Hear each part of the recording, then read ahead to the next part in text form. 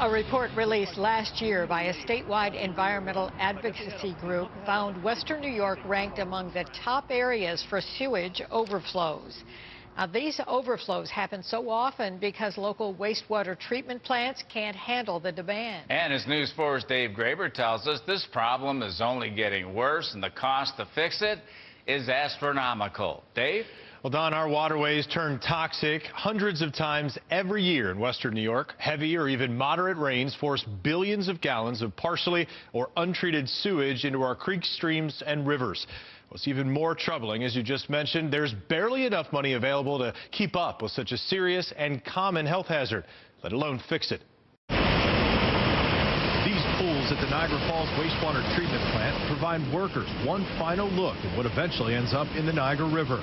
On July 29, 2017, the water flowing over this dam suddenly turned jet black after human error and outdated equipment led to the release of carbon in raw sewage, and the foul mixture clouded the river at the peak of tourist season. We've had a few incidents that were, something that nobody ever wanted to see. Dan O'Callahan was the chairman of the Niagara Falls Water Board at the time of last summer's now infamous release. Although the overflow made international headlines, it was only a fraction of the 144 million gallons of untreated or partially treated sewage that spilled from Niagara Falls plant that month alone. What continues to happen in Niagara Falls is a regular occurrence at every wastewater treatment plant in Western New York and across the state.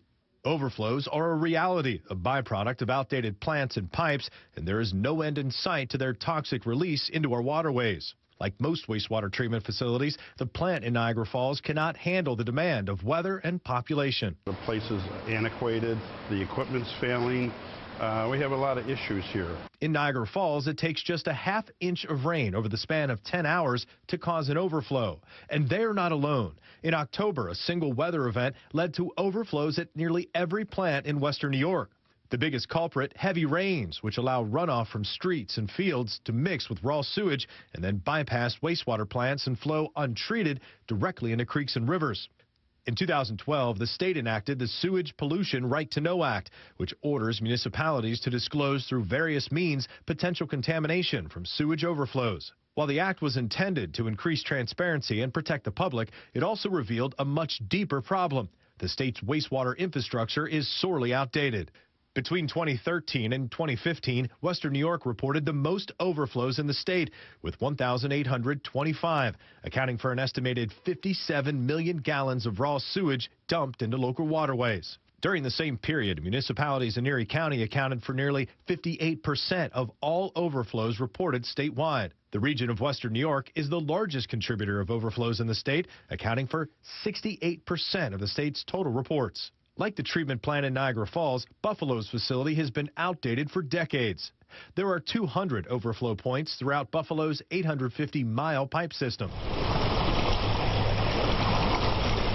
Today, it's estimated that Buffalo's system alone discharges more than 4 billion gallons of untreated water into the Niagara River and its tributaries every year. You'll get those things that you see, on the ground, anything from leaves to trash, to those things that people really shouldn't be flushing down the toilet that will float. Those are the things that historically go into combined sewer overflow. So anything from pop bottles to unmentionables.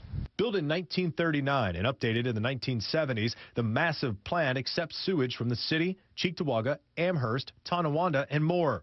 In fact, overflows from Cheektowaga are the biggest contributor to Scajaquada Creek's label as an impaired waterway. It really is about managing the problem, because what we're ultimately talking about here is water quality. So we need to manage it to a point where water quality is not affected, and that is our aim, that is our goal. Now, 2017 was undoubtedly a difficult year for the Niagara Falls Water Board, but they're taking steps to improve their relationship with the public. In fact, just this week, they announced a new initiative intended to bring residents, business owners, and city leaders into the conversation.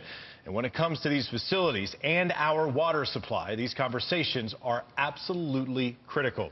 Now, interestingly enough, coming up tonight on News 4 at 11, we're going to talk more about this topic, also how this problem is being addressed, and how much is really needed to just maintain these plants that are falling apart by the day, and essentially why there's really no money to fix the problem completely. Conversation? I'll give you a conversation.